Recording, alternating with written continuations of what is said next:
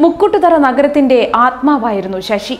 ഏതു സമയവും നഗരത്തിൽ ഉണ്ടാകുമായിരുന്ന ആ കൊച്ചു പട്ടണമാണ് തന്റെ സ്വർഗമെന്ന് പ്രഖ്യാപിച്ച് ജീവിതം തള്ളി നീക്കിയ വ്യക്തി. നാട്ടുകാരുടെയും വ്യാപാരികളെയും സഹായിക്കാൻ ഓടിയെത്തിയിരുന്ന മുക്കോട്ടുത്തറ ടൗണിന്റെ മകനായി മാറിയ വ്യക്തിയായിരുന്നു ശശി. ഒടുവിൽ സമ്പാദ്യങ്ങളൊന്നുമില്ലാതെ ആരോടും യാത്ര പറയാതെ കടത്തിണ്ണയിൽ കിടന്നു ശശി കണ്ണടച്ചു. ശശിയുടെ വിയോഗം മുക്കോട്ടുത്തറയ്ക്കും കനത്ത വേദനയായി മാറി. പാൻസും ഷർട്ടുമായിരുന്നു ശശിയുടെ ഇഷ്ടവേഷം. ഊരിപ്പോകാതിരിക്കാൻ മുഷിഞ്ഞ പാൻസ് മുറുക്കി കെട്ടിയിരുന്നത് ചരടിൽ കെട്ടിയായിരുന്നു. സ്കൂൾ കുട്ടികൾ കളിയാക്കുമെങ്കിലും അതിനൊന്നും മുഖം കൊടുക്കാതെ അവരോട് ചിരിച്ചുകൊണ്ട് പെരുമാറുന്ന ശശിയെ നാട്ടുകാർക്കും ഏറെ ഇഷ്ടമായിരുന്നു. മുക്കോട്ടുത്തറയിൽ എവിടെയും എപ്പോഴും കയറി ചെല്ലാനുള്ള സ്വാതന്ത്ര്യമുള്ള വ്യക്തി കൂടിയായിരുന്നു ശശി. പാൻറിനൊപ്പം മുഷിഞ്ഞ ഉടുപ്പും തോളിൽ തോർത്തുമായി ശശിയെ കാണാമായിരുന്നു. ഒരു കാലത്ത് എല്ലാവരെയും പോലെ നല്ല നിലയിൽ ജീവിച്ചയാളാണ് ശശി. ടെലികോം ഡിപ്പാർട്ട്മെന്റിലെ ജീവനക്കാരനായിരുന്നു അദ്ദേഹം. ഇടക്കാലം കൊണ്ടാണ് ശശിയുടെ മാനസികാവസ്ഥ താളം തെറ്റിയത്. ഇതോടെ ജോലിക്കു പോകാതെയായി. ഒടുവിൽ മുക്കോട്ടുത്തറയിലെ കടവരാന്തയുടെ വക്കിൽ ജീവിച്ചു തീർക്കാൻ തീരുമാനിച്ചു. ആരെയും ബുദ്ധിമുട്ടിക്കാൻ അദ്ദേഹം ഇഷ്ടപ്പെട്ടിരുന്നില്ല. എല്ലാവർക്കും വേണ്ടപ്പെട്ടവനായി മാത്രം നിന്നു.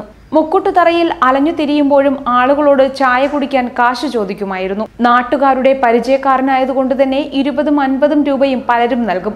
എന്നാൽ ചായ കുടിച്ചു കഴിയുമ്പോൾ ബാക്കി വന്ന തുക തിരികെ നൽകുന്ന പ്രകൃതക്കാരനായിരുന്നു അയാൾ. മുക്കോട്ടുത്തറയിലെ വ്യാപാരികൾക്ക് നിഴൽ പോലെ നടന്നിരുന്ന വ്യക്തിയായിരുന്നു അദ്ദേഹം. അവർക്ക് എന്താവശ്യമുണ്ടെങ്കിലും സഹായവുമായി എത്തുന്ന വ്യക്തിയായിരുന്നു. അതുകൊണ്ട് തന്നെ ശശിയുടെ വിയോഗം വ്യാപാരികൾക്കും കനത്ത നഷ്ടമായി മാറിയിരുന്നു. മുക്കോട്ടുത്തറയിലെ ടൗണിൽ ട്രാഫിക് ജാം ഉണ്ടായാൽ അവിടെ ഇടപെടൽ നടത്തിയിരുന്ന ശശിയെയും നാട്ടുകാർ ഓർക്കുന്നു. തലയിൽ ഒരു ചീപ്പ് തിരികെ കൈകൾ ഉയർത്തി വാഹനങ്ങളെ നിയന്ത്രിച്ചിരുന്നു അദ്ദേഹം. സഹതാപവും അനുകമ്പയും കലർന്ന സ്നേഹമായിരുന്നു ശശിയോട് മുക്കോട്ടുത്തറക്കാർക്ക്. വിദ്യാസമ്പന്നരായ ചെറുപ്പക്കാരെയും അത്ഭുതപ്പെടുത്തിയിരുന്നു ശശി. വഴി ചോദിച്ചും മറ്റും വിദേശികളും മറ്റുള്ളവരും എത്തുമ്പോൾ മുഷിഞ്ഞ വേഷം ധരിച്ച വ്യക്തി ഇംഗ്ലീഷിൽ തന്നെ മറുപടി നൽകും.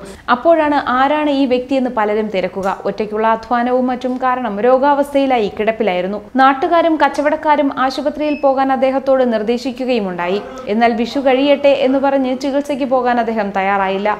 കടത്തിണ്ണയിൽ കിടന്ന അദ്ദേഹത്തെ എരുമേലി SI വിദ്യാധരനും മറ്റു രാഷ്ട്രീയ പ്രവർത്തകരും ചേർന്ന് അഗതി മന്ദിരത്തിലേക്ക് മാറ്റാൻ ശ്രമിച്ചിരുന്നു. എന്നാൽ അതിനും ശശി കൂട്ടാക്കിയില്ല. ഒടുവിൽ ആരോടും പരിഭവമില്ലാതെ ഈ ലോകത്തു നിന്നും യാത്രയാവുകയായിരുന്നു.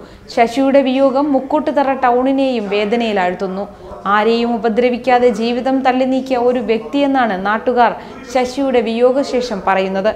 അസ്വാഭാവിക മരണമാണോ എന്ന് മനസ്സിലാക്കാൻ പോലീസ് ശ്രമിക്കുന്നുണ്ട്. ഇതിനായി മൃതദേഹം പോസ്റ്റ്മോർട്ടം ചെയ്യാനാണ് പോലീസിന്റെ തീരുമാനം. ന്യൂസ് ഡെസ്ക് മറുനാടൻ TV.